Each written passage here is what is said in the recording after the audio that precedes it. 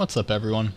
My name is Cody Engel, and in our last video we were talking about our calculator, what we can do with sealed classes, and all of that fun stuff. So I think our calculator has served us well. It's done a lot of really great things, but at this point in our tutorial series, I think it's best to start fresh. And we're going to be talking now about interfaces along with class delegation and kind of how they work. And I think an easy way to explain it would be if we go ahead, we create a new file, and we're going to call it animals. And what we're going to do is essentially create a couple of different interfaces and some implementations for those interfaces to allow us to construct, our own ideas of different animals. So like dogs, cats, fish, snakes, all of that fun stuff. And so with that, let's just get started. So what an interface is it's similar to that idea of an abstract class. So similar to what we had for our calculators before. But instead of, so like if we had an abstract class animal, and animals may have, abstract val legs, which will be an int, then maybe abstract val arms, which are an int. Could do abstract val say, and for that you could say string. Instead of say, we'll just call it talk. Abstract val eat, I don't know what a thing might eat. But what happens is with this, if we say like class snake, class snake animal, it becomes kind of weird because a snake doesn't have legs, it doesn't have arms. It can talk though, and it can eat. Or I guess it can maybe talk. Some snakes can talk, right? But they definitely don't have legs or arms. So this is usually like the classical example though of abstract classes and how they might work, but it quickly falls apart when you start thinking of like what other animals might do. So for that, we're just going to say have an interface and call it an animal. We're just going to leave it alone. This is going to be an empty interface for now. But we'll say interface, and now maybe like can move. And so if an animal can move, we would just want to know like fun move maybe. And when it moves, we would want to know like, I don't know, like what movement it might have. So like if it's moving, like maybe if it's a fast mover, we would say fast. If it's slow, we'll just print out slow. And another one might be, so like interface can talk. We might say fun talk. And again, just a string, like if it's a cat, it'll say meow. If it's a dog, it'll say woof. And for that one, we can then say like class dog, and for a dog, it will implement can move because dogs can move, and can talk because they can talk, and then maybe interface can eat, and then we'll say fun eat, and just say a string again. So, or actually we'll say can eat, eat will take food, and we'll just say food will be a string, but it can eat, it won't return anything though. Or actually we'll say boolean. We'll say, so can eat, it'll return a boolean, the boolean value true if enjoyed, false if disgusted. Alright, so now so we have our dog, it can move, it can talk, and it can eat.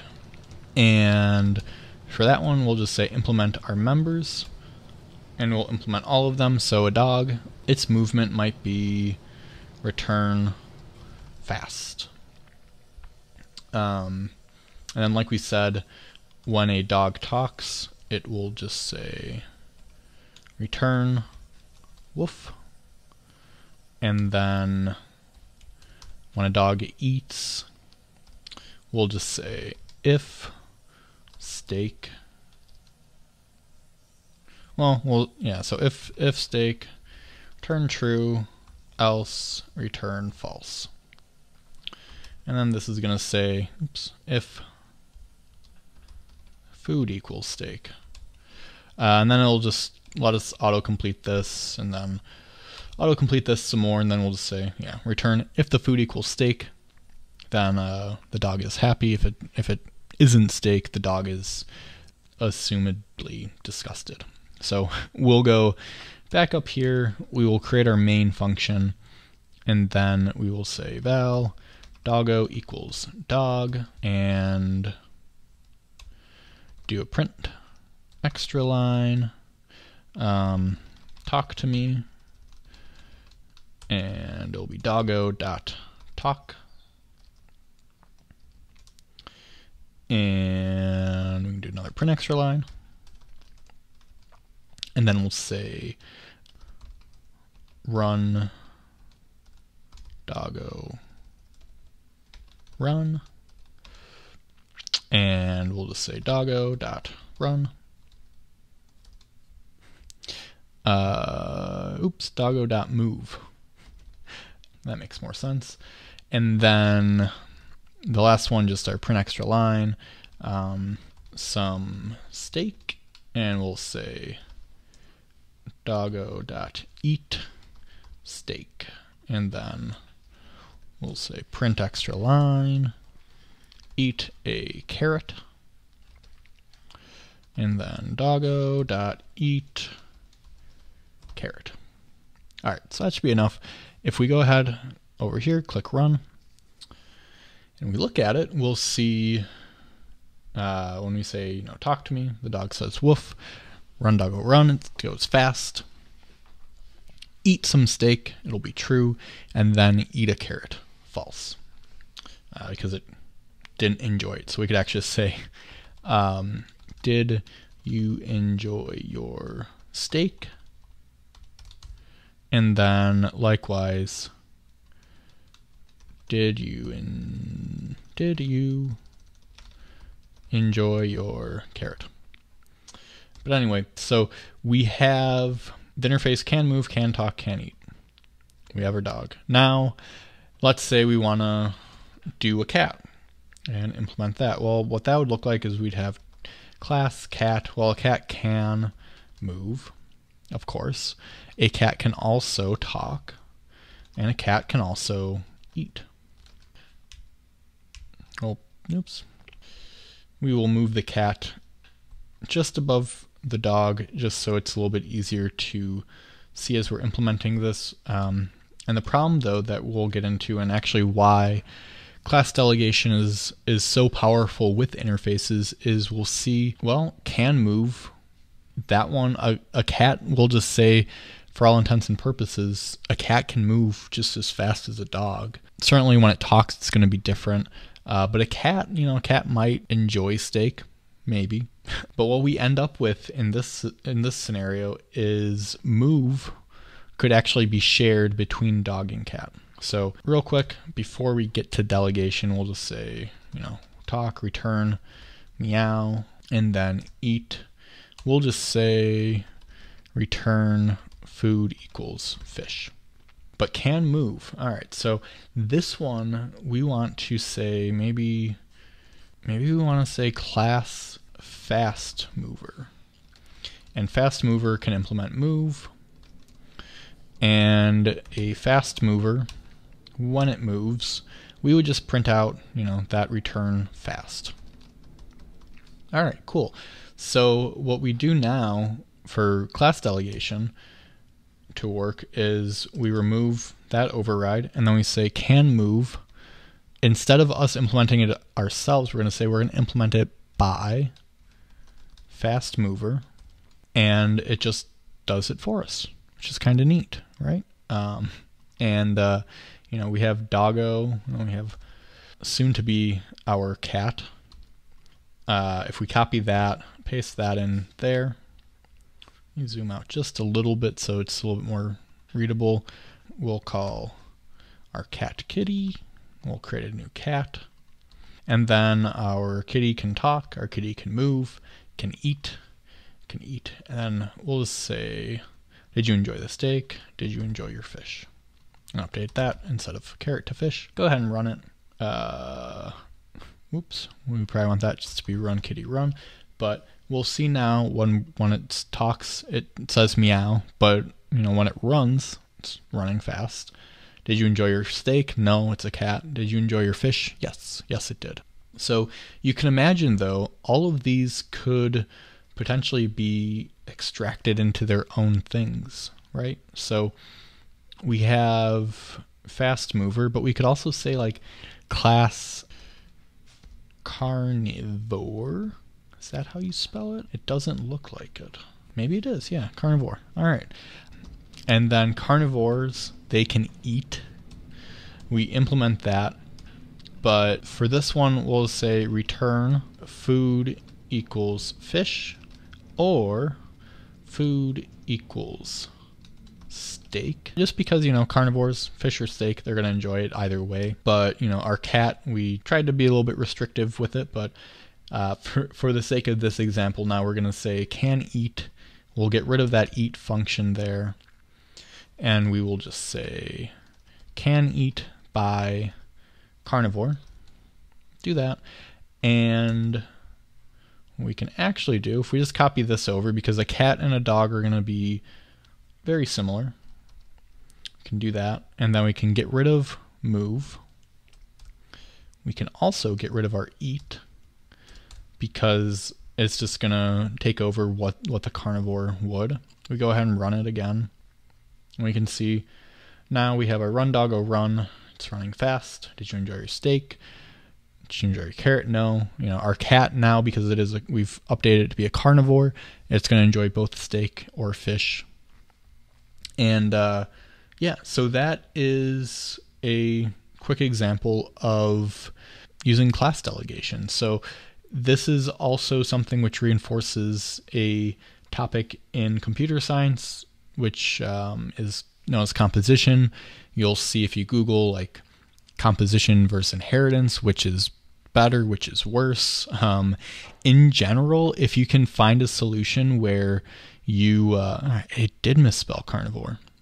Anyway, if you can find a situation where you can make use of delegation instead of inheritance, you're going to end up with a much less rigid implementation, because through using delegation, you can define multiple different implementations. Like, you know, we only had fast mover, but there's nothing stopping us from saying like slow mover, or maybe even like slither, and, you know, can move. You know, we implement this one. So this would be like an example of if it were a snake, we would just return slither. And then all of our snakes, we could say that they slither, but then say class carnivore, herbivore, and can eat. And then we would say this one, if the food, return food equals veggie. And then so we would have an herbivore there. And then, you know, a snake, maybe we have a garden snake, and it can eat by herbivore, and it can move by slither. But then you may also then have like a class. So we have garden snake, maybe we have a python, and it can eat, but pythons are going to be, well, maybe they're an omnivore, but we'll just say, just for the sake of example, it's going to be a carnivore, but it can still move by slither. So that's an example of the flexibility that you get with composition over inheritance, because otherwise you may have something like abstract class, snake, and the snake would, it would slither, but then, how do you handle the situation where two different snakes of the same like animal family, how do you update so they can eat different things? And when you get further and further into software design, this sort of flexibility can come in handy quite often. So yeah, so that's kind of interfaces, class delegation. You don't have to use them together. Again, there's nothing stopping us in this situation where we had a class where we said cat, and then we wanted to define exactly how the cat would talk. But if you use interfaces along with class delegation, you get the ability to do composition for free. Composition is, again, better than inheritance. It's more flexible. It does require a bit more setup work, except in the case where you set it up with delegation, in which case you have pretty much the same overhead as just an abstract class. So that is interfaces with class delegation. Hope you enjoyed this video. I know it was a lot of new stuff coming at you, so if you have any comments, any questions, just be sure to ask them. I'll be more than happy to answer. Otherwise, though, if you enjoyed this video, be sure to subscribe, give it a thumbs up, click the notification bell just so you get updated whenever I create new videos. And otherwise, thank you so much for watching, and I will catch you in the next one.